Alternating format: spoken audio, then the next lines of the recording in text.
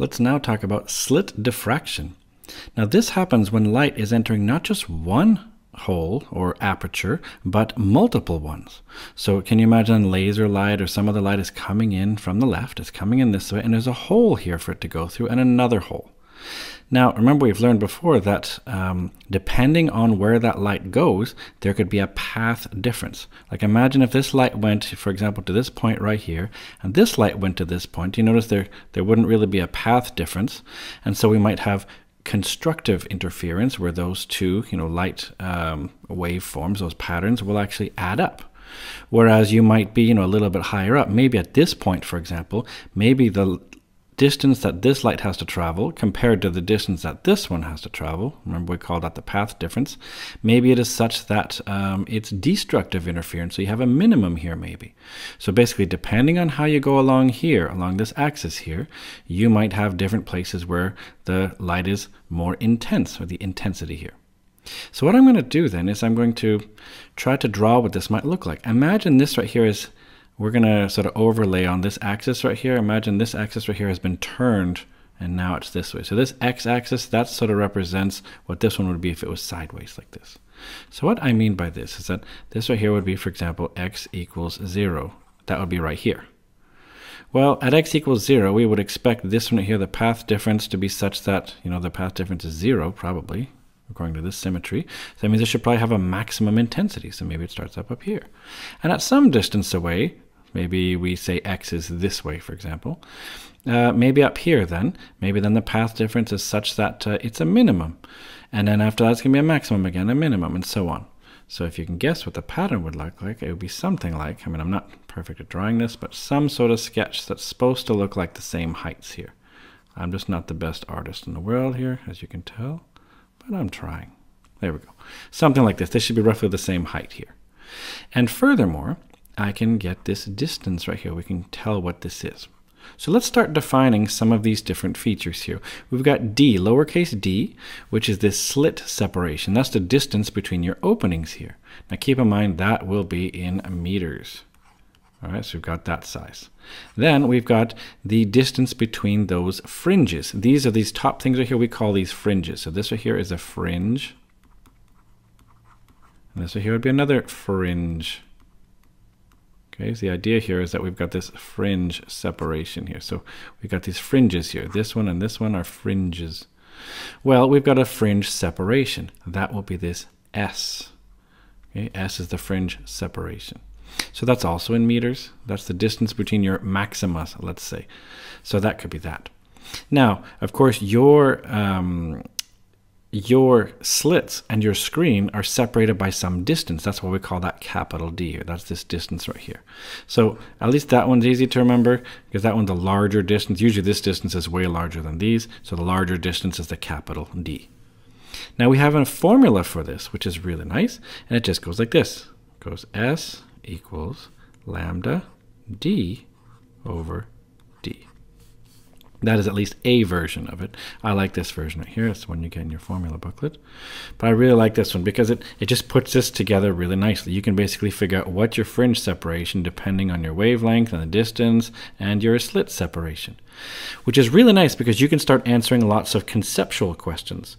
You can start answering questions like, if I want to make S bigger, so if I want to increase the fringe separation, what should I do? Well, to make this bigger, let's see, I can make lambda bigger, I can make d bigger, or I can make this little d smaller. Or you could think the opposites, so you can start thinking quantitatively about this as well as qualitatively. By the way, the wavelength is also in meters. So luckily the units all work out. If you look at this right here, this is, let's see, S, which is in meters, should be equal to something in meters times something in meters. Well, meters times meters over meters, what will that do? Just for the units, notice the meters cancel out, so yay. So that's sort of, it all works out. So there we go. Let's do an example. So this is an example. It looks very much like what you'd see on an exam. So something like, you have laser light of, 633 nanometers. That's what NM means. It's shining on two slits that are 0.25 millimeters apart. How far apart are the fringes on a screen placed 6.1 meters away? The key to doing this, I think, is to first figure out what's what. What are these different values here? Also, I like to suggest to students, always watch out for the IB trying to change units. Look at this. This right here is not in meters. So right away, when I see this, I would actually cross this out immediately and say this is 633. Now you have to remember what NM means. This is really cheap how I remember it. I mean, you can always look it up too in your formula booklet, but this is a nanometer, and the way I remember it's a ninometer. It's so lame, but it's 10 to the minus 9. So I remember these are nanometers, so I know it's 10 to the minus 9. This right here is not 0.25 millimeters. We're going to rewrite it as 0.25. And what do we do about millimeters? Millimeters are 10 to the minus 3 meters. So we can put everything in meters. This is in meters, so that one's okay. Now maybe it helps to start writing out what letters are what. So laser light of this right here. See, the way we're going to do this, we're going, because we have fringes, we have light, and we have slits, and there's more than one slit, we're going to be using that equation. S equals lambda D over D. So the idea then will be, we need to figure out what is what letter. That's it. This question is merely about solving for which variable is which, or figuring them out. So let's figure out the easy one here, hopefully, 633. Hope you'll see that's the wavelength. So we know the wavelength is going to be 633 times 10 to the minus 9 meters. All right, what's this one? This is the slit separation.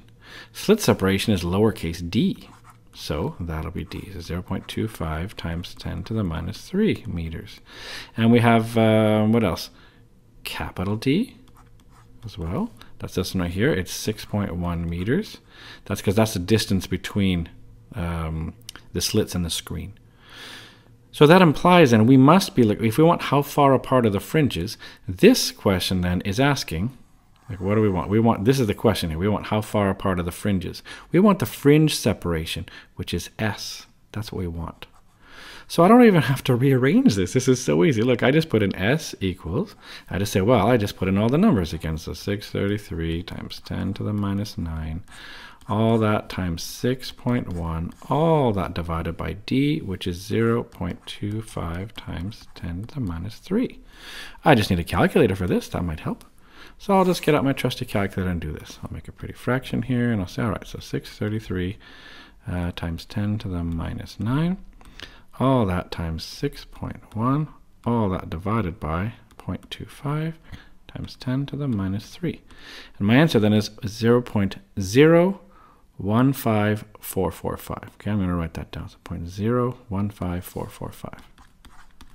0.15455. Is that what I had? 154. No, I said 455. It's 445. See? That's why I checked. I'm always bad with numbers for that. There we go. Now, we can't just put this answer. We have to look at significant figures. We've got 3 here. We've got 2 here. We've got 2 here for significant figures. So I'm only allowed to use 2. That means I can only use these 2 digits. So you could say it like this. You could say S equals. That would be the answer. In fact, this, let me just put a square around it here. That'll be my final answer. I mean, you could say it that way.